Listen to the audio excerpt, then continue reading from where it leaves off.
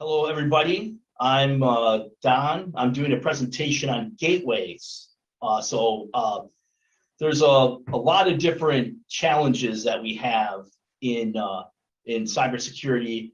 A lot of times, in fact, the very first time that I worked with Car for Car, I'll pronounce it that way, the very first time he showed me how to fool the vehicle so that the radio thought it was in park and I could watch a video while I'm driving. Okay, so that was literally my first exposure to faking the car out. But a lot of times we have to change a signal or a PDU, a collection of signals. We want to block something, we want to override something, we want to change something in a frame.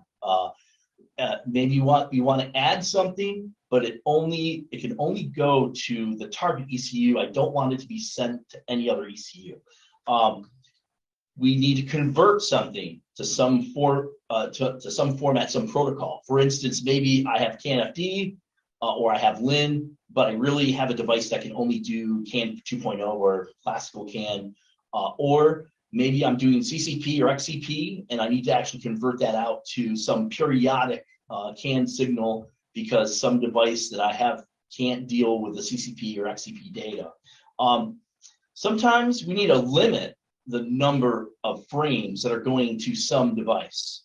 Okay, so for instance, a good example is you might have 16 ECUs in a battery pack, for instance.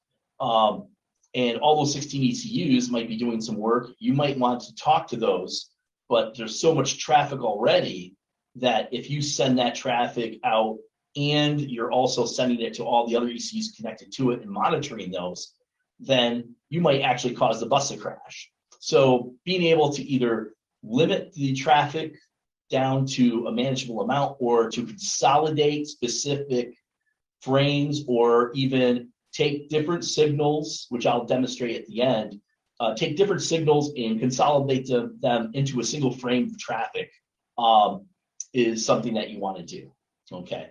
And one thing that is just starting to hit the scene right now is protected PDUs.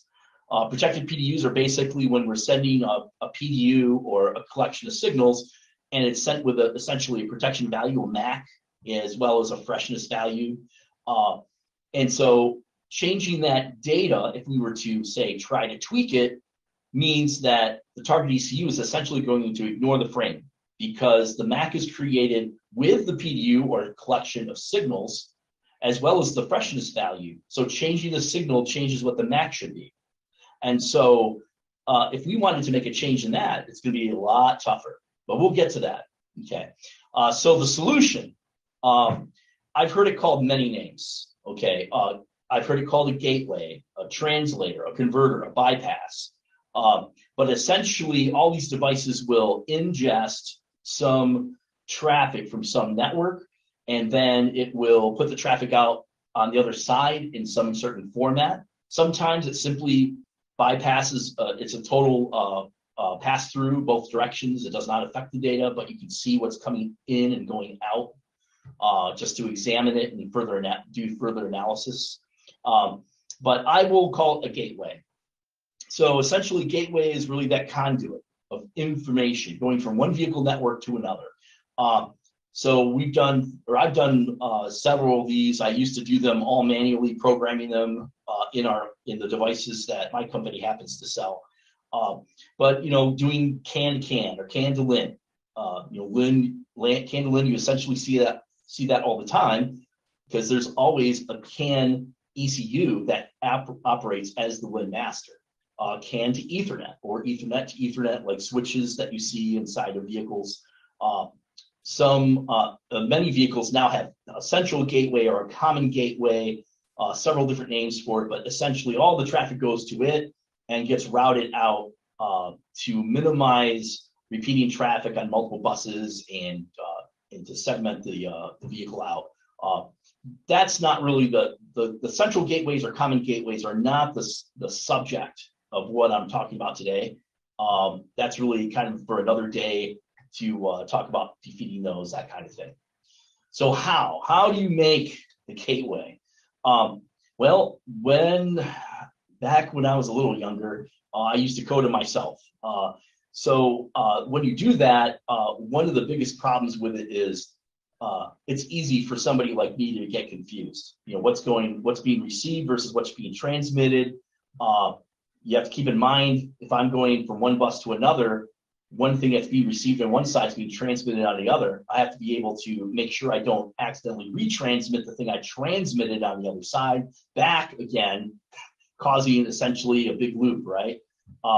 So coding it yourself can be a problem because of the amount of time it takes. It can also be a problem because of the performance of the device. Okay, not everybody can afford a hill and be able to send out traffic really fast and have super high performance as though you are in a vehicle network.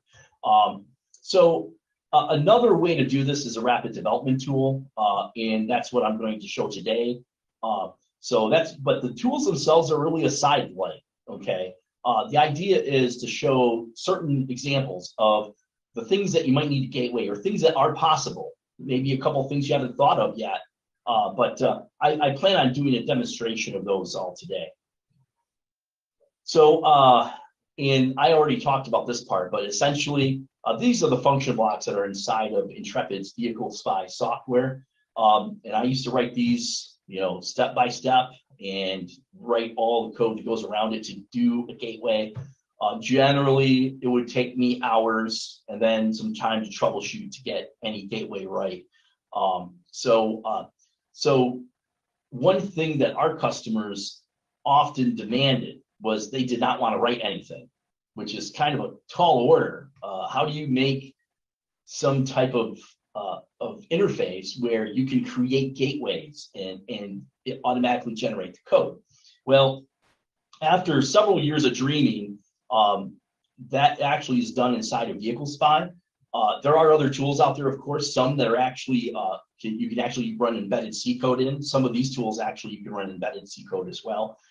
But most of the tools that Intrepid makes can actually run gateways or simulate ECUs for that matter. And many of them can actually run C code as well as running the function blocks that I just showed. So the idea is essentially we have a new view, or relatively new view inside of Vehicle Spy called the Gateway Builder. And the Gateway Builder essentially creates those function blocks for you, and on occasion will also create embedded C code depending on the task that you're doing. So it's really pretty straightforward. I'm not going to tell you that I love the interface, but it's not bad. It takes a little bit of getting used to. But it's really our first attempt at the GUI. But it does definitely do a lot of things. So essentially you start out by loading the databases that you create, or maybe some that you already have. And you essentially drag and drop the networks or the messages or the signals from the input side to the output side. And you can create multiple layers of these so that you can do things like, I'm going to pass this one entire frame as it is every time. Or I might also want to pass a single signal and then lock down what the other values are. But in any case, once you create it, then you can click on a button that downloads that programming into the standalone hardware. So to give you an example of what you can potentially do with this, I'm going to pull up this little guy here, because it actually is connected up to this right here. So what's happening here is that on my PC, I've got this NeoVi Fire 2. It's connected up to this Neo ECU, the Neo ECU 12 here, which is essentially like a little Neo ECU simulator. It basically is pretty straightforward. It's really very cheap.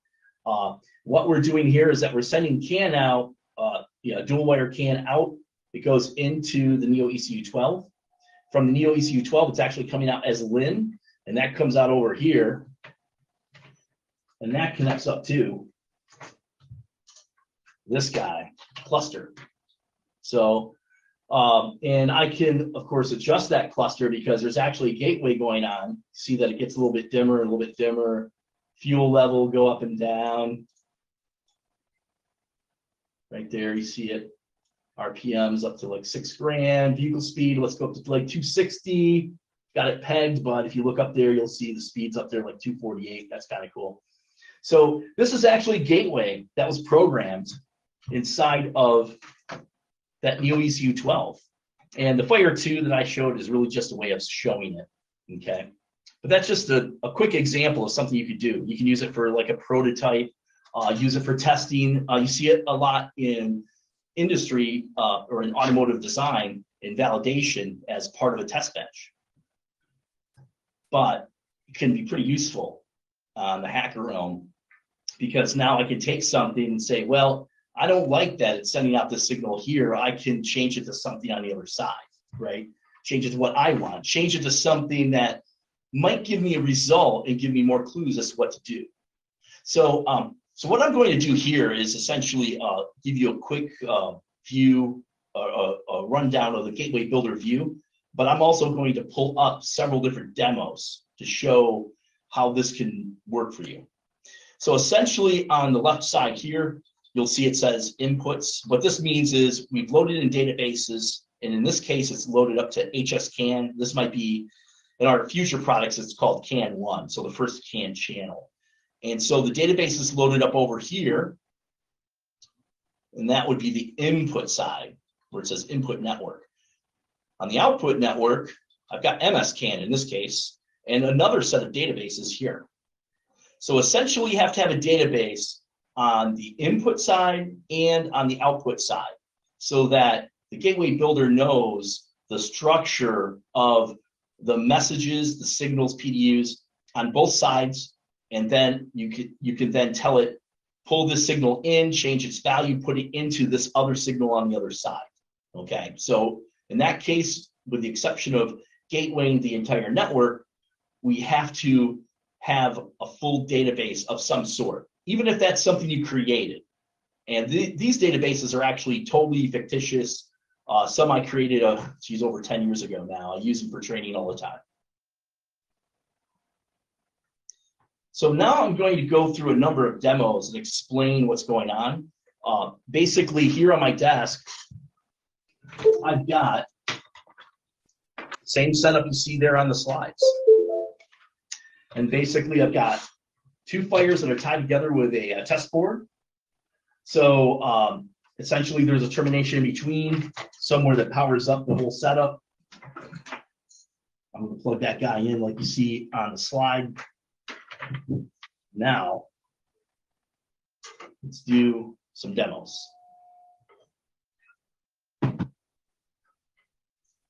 So the first demo I'm going to show you is essentially a bidirectional gateway. Really, really simple. Doesn't get simpler than this. So what I can do is actually just rip this thing apart and put it back together again real quick, just to show you what it's actually doing. And in fact, well, yeah, this should be fine. Let's do this. So one thing you can do is you start out with an input network. And this one I'll choose as HSCAN. And this is one of the few that does not need the database at all, but I have the databases loaded. So input side, where I'm going to start out, HSCAN. On the output side, I change it to MSCAN. And if I simply just push the button that says Gateway Entire Network, click that, and now all the messages that are on that one network will be sent across to the other network. Okay. Now, if I want the messages that are on the other side, on MSCAN, to come across and come back to the HSCAN network, I can do that too. So I need to select the MSCAN on the input side and HSCAN on the output side. And again, click on Gateway Entire Network. And that basically is both sides of the network. So what I'm going to do is actually plug in a NeoVi that actually you'll see it says HS plus MSCAN on it. That's because it's actually sending traffic out on both those networks. And I'll show you that once I fire this guy up. And I'll actually show you all the traffic. So you'll see here it says FC, and there's another one FC. This wheel speeds is actually being pulled in on HS CAN and transmitted back out on MS CAN. And if you go through here a little bit farther, you'll find there are some that are on MS CAN, like the STAT1 right here, and it's being retransmitted on HS CAN. So that's pretty quick. I basically ripped apart the gateway, rebuilt it again inside a vehicle spy like that. Not bad. So what's the use of this besides just showing off? Well, the thing is, I can tell by this traffic here. Oh, of course, my mouse decided to die. Awesome. Not awesome. Wake up. Hello. There we go. Sorry about that. So I'll just type in the filter here. So I can tell that this message is coming out of the subject or the target ECU, the one that has the simulation inside, it's not plugged into my computer, because I'm receiving it on my test tool and I'm retransmitting it on the other side. So if I were to have something like this that were actually connected between an ECU and the rest of the vehicle, I could potentially figure out all the things it transmits. Probably a lot quicker though, just to disconnect the ECU, see what disappears. You may get some other things that do appear. But this is something where you can actually connect up, still keep everything running. The timing is actually very, very good. Very, very good. And you could then start to play with it and build a gateway, take messages away, keep all the other messages coming along. And I'll show you all that here in a moment.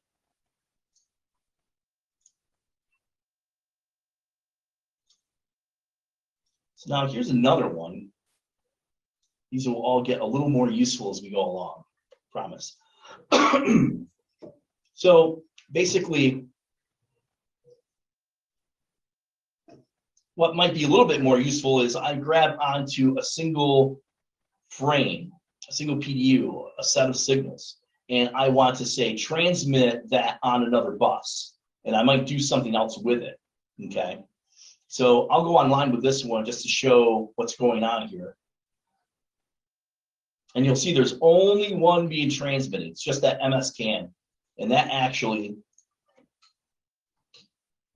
is being retransmitted from this data 7. It's not being changed. It's just being transmitted at the same rate. So in the gateway builder to build this, let me go offline for a second. It's really pretty easy. I can hit this delete all button that gets rid of all the stuff. And all I've got to really do is go over here and say, well, I want to grab this one frame. So this right here at the top of the tree, I can just drag it over, drop it in, and then off I go. It's already going to forward that message. So you see here on the input for the message, and it's going to automatically show up on the other side. I don't have to tell it what message to put it into at this point. When I say forward, it will take the message as it is and just forward it across. It's not going to play with it yet. It will be like that soon. So if I go online, I'll just start firing up again, just like it did before. In time, there we go. So now we'll do something a little more fun. Oh.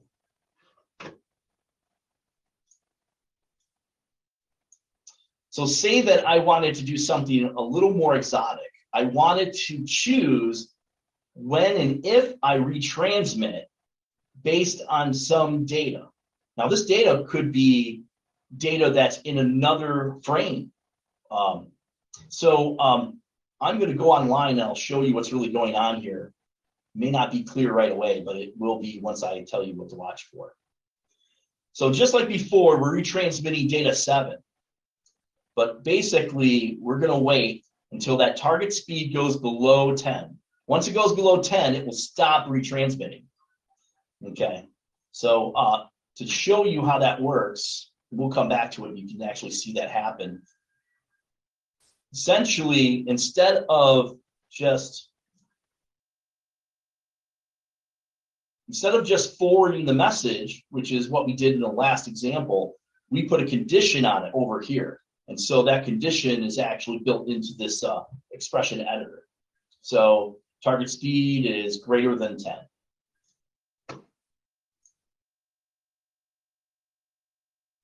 Then in a little bit of time passes, and oh, it went way up again. I should have let it run. But basically, that's another alternative that you could do that. You can do things where you're not using the data from the thing that you're retransmitting. So this could be based on another message, something from another network. You really could do whatever you want. Okay. And eventually, you'll see that guy go down. I'll let that guy run for a while I pull up the next one. And eventually, you'll see this guy is going to stop transmitting because that guy right there will actually start to fade away. You'll see that that highlighting will fade away. In the meantime, I'm going to pull up another one because this is probably something that I see requested a lot. Okay. This guy's just about, over here, is just about to go away. But basically, I might want to grab something and then just change the arbitration ID. Okay, change the ID. And by the way, this one just finally went away. That's why it stopped at 292. It's no longer transmitting. So it just jumped up again, and now it's transmitting again.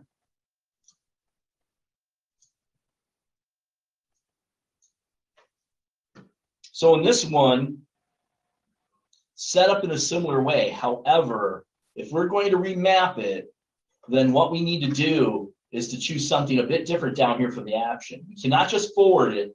We're actually going to what we call map it to another message. So over here, I've got, in this case, it's data 7, and it was pulled over here. I will end up deleting the second one here in a second. I'm just going to rebuild that first one, get rid of the second one, and then run this demonstration. But essentially, if I want to map it, now it starts looking for a message saying select a message. So over here, I have to find a message that I'm going to map it to. And in this case, we've actually made a transmit message that I can grab. And since I'm grabbing the entire frame, data 7 here, so that's got all the signals in it, right? I'm going to grab this entire frame and drag it down and drop it right in here. Okay. And that's how I created that first one. So I'm going to go online, and then you'll see that this is actually duplicated. So I've got, let's see, I believe it's, oh, yeah, there we go. It's 123, 711, I believe. Let's see if I got them right. Yeah, looks like they're, yep, they're right next to each other there. So that's another tweak I can do. So now I'm getting a little more sophisticated, a little more realistic to things that you might want to do. Okay. This is something that I've had people ask me many times to do, just in testing validation, also in, for cybersecurity. They want to change something, hook it up to some other device, record it, etc.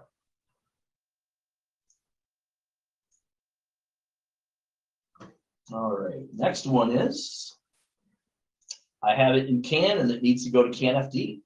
So again, the same idea, you're dragging over from your message, your input, and then on the output, you're picking another frame for it to go to. In this case, it's simply a classical CAN frame, this data 7, and we created a CAN-FD frame on the other side.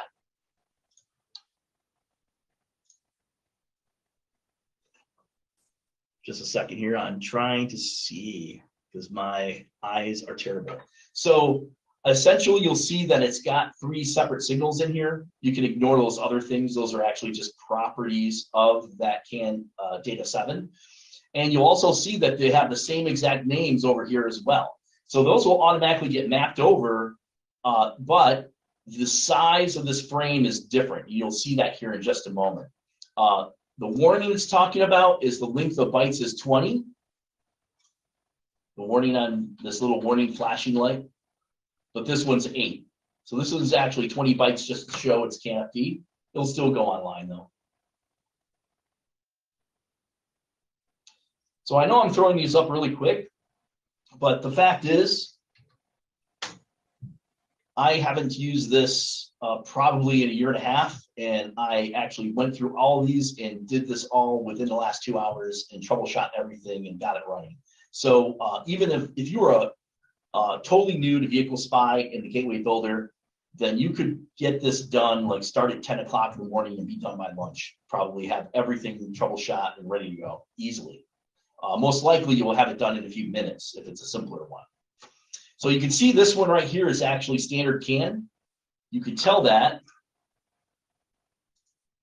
because in this view, you'll see there's FDF and the VRS ESI. Those are different switches for CAN FD. They are not present in all the other data because that's all standard CAN or classical CAN. But you do see that those values are in this frame. And of course, it's 20 bytes. So that's kind of a dead giveaway. All right.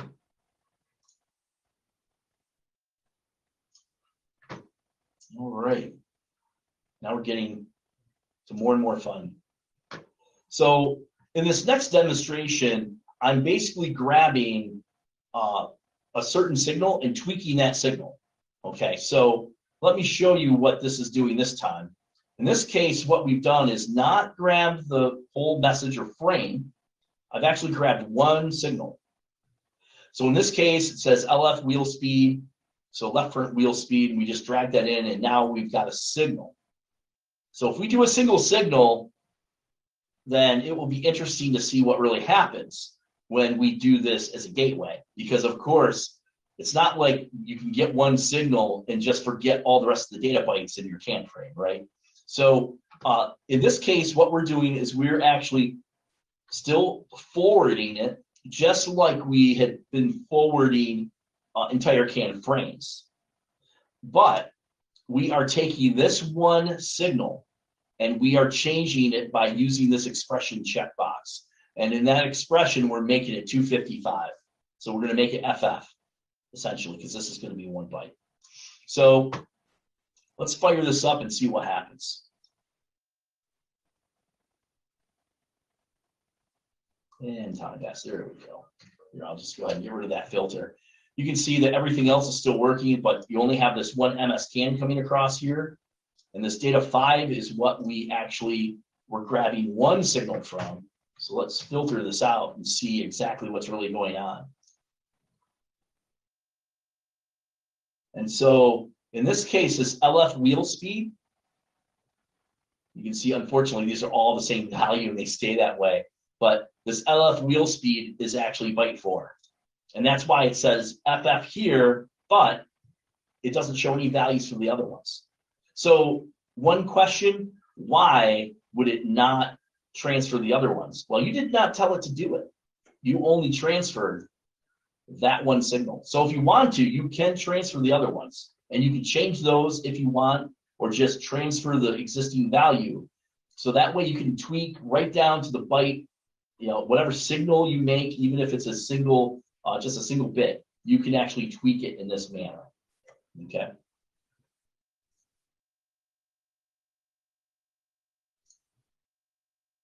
All right, I've got 2 more demos and then a few more slides, and then we're ready to roll. Okay, so now we're going to get to something a little more elaborate. So essentially what we're going to do is take a couple data bytes, and we're going to send those across. Let me go online with this one. Might have actually found a bug in our existing software in this one. Something tells me that this one was not working quite the way I wanted it to.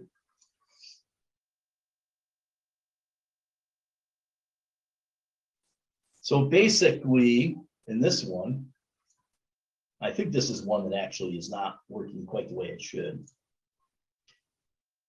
because it's not actually wrong. This one is actually supposed to have a different calibration on this engineering RPM. Let me try something different. I'm going to try to reload this in. Essentially, what I would do is grab this engineering RPM, pull it up, and then choose map down here. And then the mapping would actually be to when I map it to the other signal, so that I can pull this guy in, drop him in here. Yeah, there it's stopped. Now it's saying it's a warning. But it looks like we've got some error somewhere. I found some bug in this just a couple hours ago. But you can see that the scaling, originally there's no scaling. But in this case, I'm actually sending it to a signal that has a different scaling. And in this case, I could actually change the scaling on the fly as part of the gateway. So let me go online with this and we'll see if it works. I have a feeling it's not going to work. So, oh, yeah, we got a problem with that one. There's definitely a bug in there. Sorry, guys. It happens. Oh. Uh-oh. Now we got real problems. Give me a second here. I'll try to find that one. See if I can actually make this other one run, because we are almost done. Actually, you know what? I'm good. That is actually the last one. Let me, oh, no, this one I want to do, definitely. This last one is actually combining the signals from different frames. So essentially, I've taken one signal from this data 6 frame, a couple from data 7, and one from steering wheel angle, and I put them all together in a separate database over here. So essentially, those are now all combined, and all 4 of these run at the same time. Let's see if we can get away with running this. I don't know if I'm going to with that other instance crashed on me, so I might get away with it, I might not. Worked. So basically what you see here is that we are actually taking the values from each of these that I've mapped. Like in this case, I think it's fuel alcohol %. So you can see that guy's the same. Target speed is mapped. I think the only thing is I should have forced this to a certain data rate. That's why it's jumping around so much. It's pulling in, it's transmitting every single time any one of them changes, and they're all out of sync. So let me jump out of this. We can kill all these instances. We've got enough. I've done enough vehicle spy for today. Get rid of all those. Woo. Holy schmoly. How many copies do I have running? About 15. So essentially, last couple slides here. This won't take long. It's like 8 more slides. We're done. So message injection. Or signal injection. Sometimes you want to just change the data in a certain can frame. And in the old school way is to simply just transmit twice as fast as the existing frame on the bus. And when you do that, essentially what happens is the ECUs that are monitoring that will essentially always see your value, see your frame, because yours is coming out twice as fast. Unless it's exactly on the money, then you're going to, that ECU will always see your values, not the actual ECU's values. So that's really pretty easy, and that's the way we've done it for many years, ever since CAN has been out there. Anytime somebody wants to play with something, force something in a certain ECU, that's great. However, the problem is we have protected PDUs. So the protected PDUs are essentially, they're part of AutoZAR's secure onboard communication. It makes the vehicle or the ECU immune to replay attacks. And you cannot override a CAN frame because the MAC value that's being transmitted and the freshness value along with it is part, the signals in the freshness value are part of the MAC. So therefore, if you change the freshness value, if you change the PDU or the signals, then you have to have a new MAC. And if that MAC doesn't jive on the other side, then no go. The ECU that receives it will ignore it. So you essentially have to have a man in the middle, okay? And that's just the beginning, okay? So if you if you are going to do this, that means you'd actually have to put security into the Neo5, okay, or into your box. And the fact is, we actually have already implemented this for some OEMs.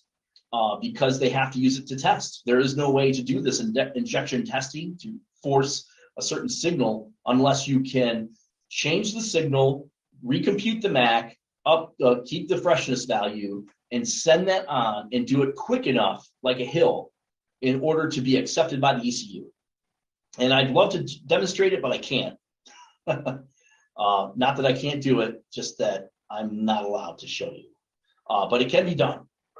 So any questions, feel free to contact me. I'll be in the village, and I'll be at the Q&A here, I'm sure, when the video stops playing. Thanks a lot.